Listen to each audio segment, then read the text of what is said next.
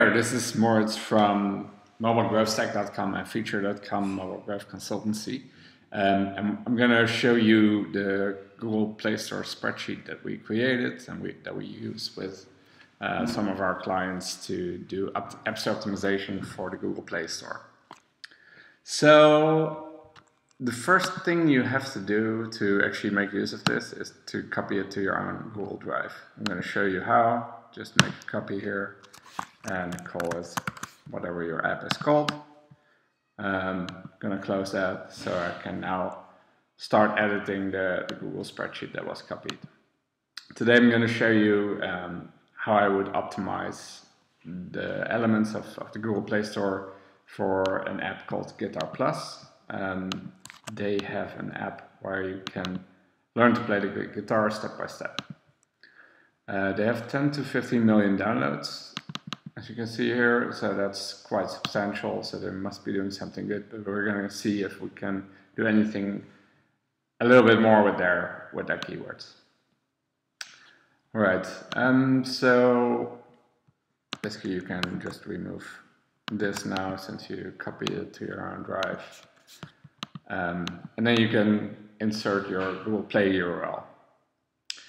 So I'm going to insert this for Ruby cell over the perfect guitar now.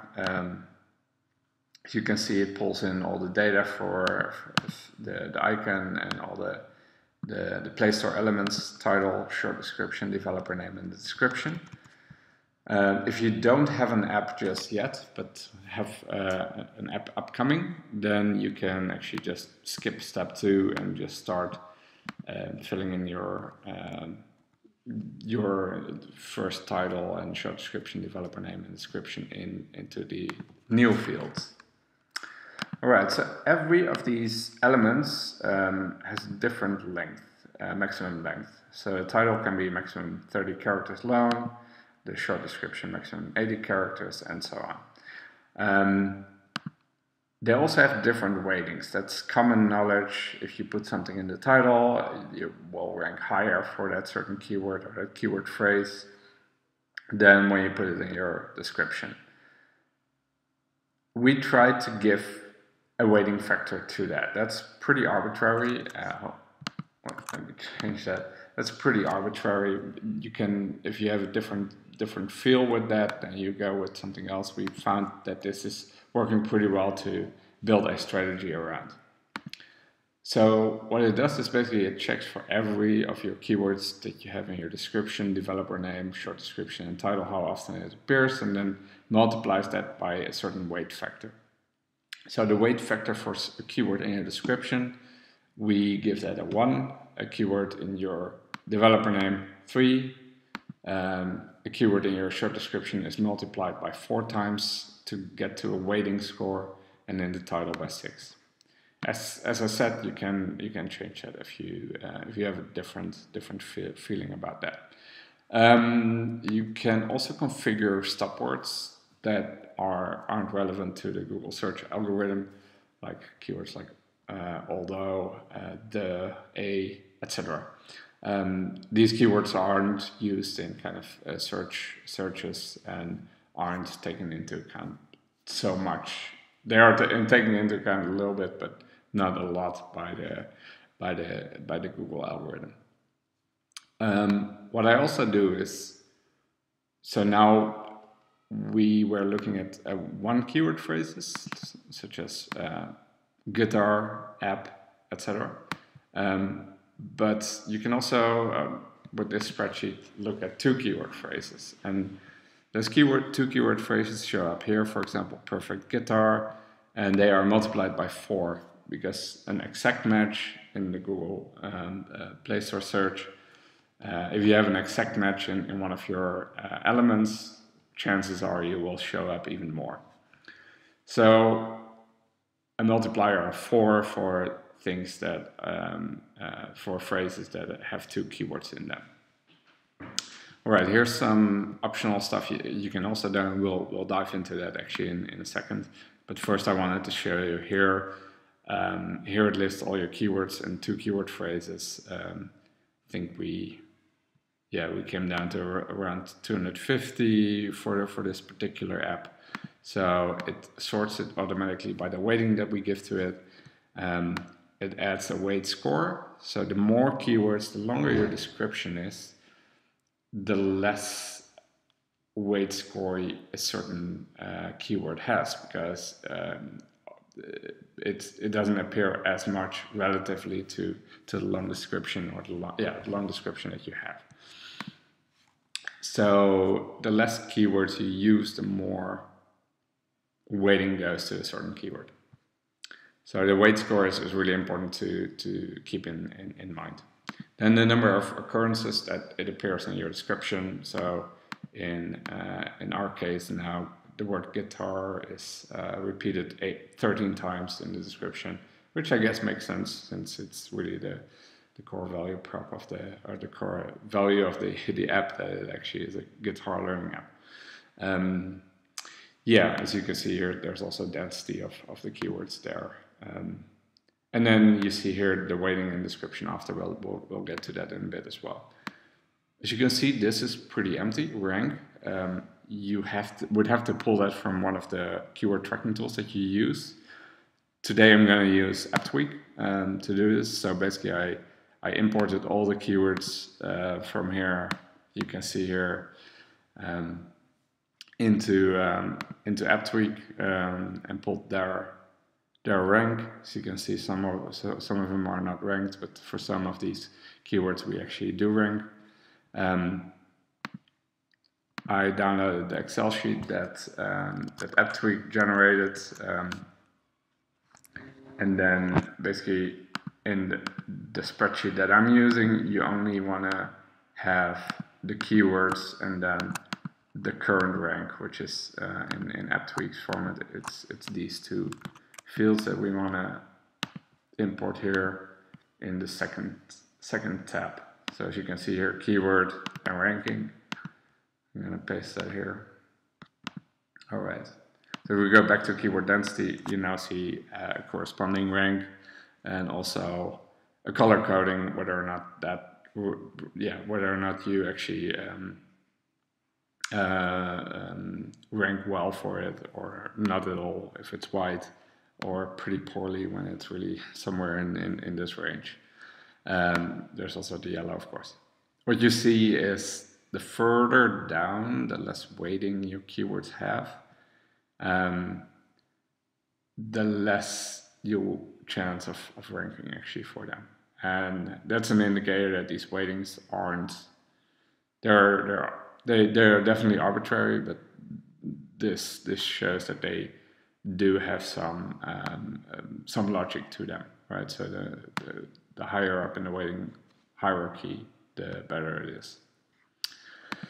All right.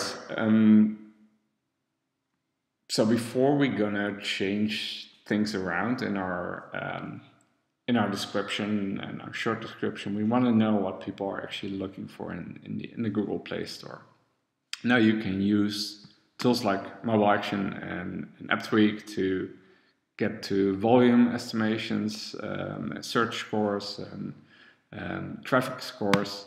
But what I feel it works better for me, and where I have a better feeling with the data set from, is actually the Google Play Store itself. So they show already high, or keywords that are often searched for, they show in all those suggest. Unfortunately, you can't pull keyword volumes from Google Play itself. So that's why all these tools are trying to come up with a search score. But those search scores are often derived from Google searches, which on the web, which is of course a different type of searches. If you're searching for an app, then you wouldn't search for a plumber app, for example, whereas on the web you would often search for a plumber if you need a plumber to fix your plumbing. But on the App Store you wouldn't, or the Play Store, you wouldn't search for that. So the web data isn't too useful, and a lot of the tools are actually using that web data. And none of the tools actually does have access to the real data. So this is why I also definitely like, basically as my first volume indicator for a certain keyword or phrase, is auto suggestions. And this is an example of an auto-suggested search. So if you type in language, then these 5 suggestions could show up, and I give them position 1 to 5. Let's try this out. So I now set to the US Play Store with English US as my device language, and this idea actually came from Sebastian Knapp, who created this tool on appkeywords.net. Great tool to check out. They also have trending searches from the App Store. How many hours a certain keyword has trended in the last week, which is really cool. What I do is I give it a autofill score, so something that shows up right on this specific keyword in one of these 5 positions gets a really high weighting. Something that shows up with the keyword and a space gets a lot less weighting, and a keyword and a space and one of the characters of the alphabet gets only a weighting of 1. And yeah, so in total these are 28 queries that we're going to fire to Google all at once, basically, to see what shows up. Let me, for example, type in learn guitar here. Of course, it takes a little while to get that data, but as you can see, of the 28 queries that we fired, these are the auto suggestions that showed up.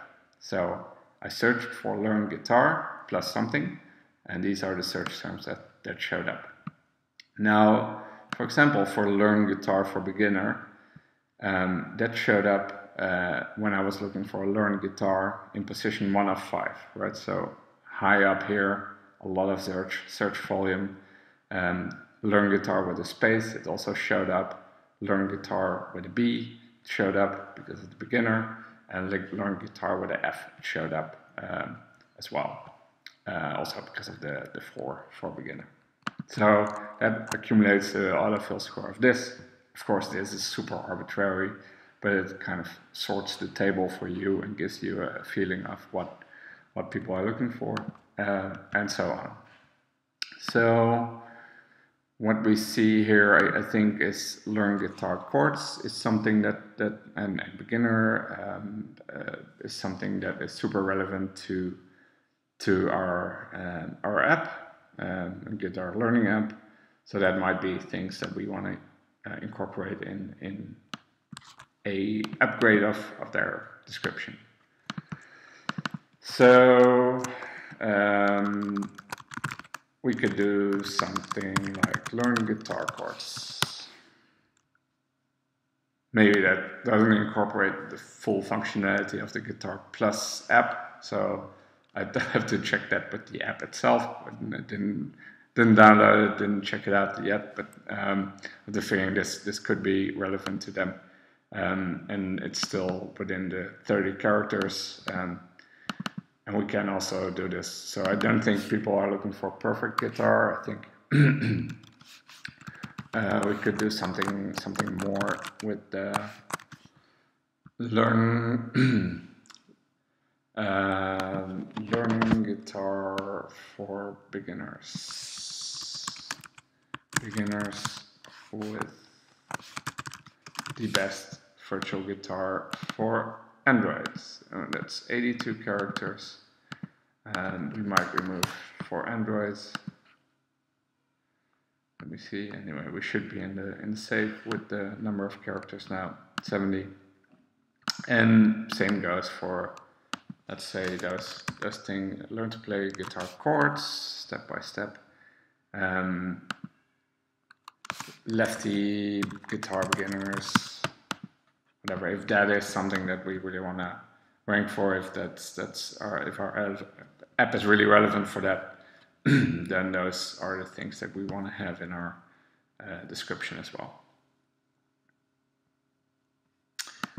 All right, as you can see here, guitar beginners, guitar chords, somebody has this way higher weighting. As you can see here, we ranked previously 156 for this search phrase, and the idea is now that if we're gonna port this over to Google Play, that we're going to track the ranking of guitar chords, and hopefully, and maybe also one of these search suggestions, so learn guitar chords, which shows up really high, and then check basically 3 to 4 months, 4 weeks down the line to see if something has improved based on the new strategy that we executed. And of course, this running with a new Play Store strategy is something that takes way longer than this video.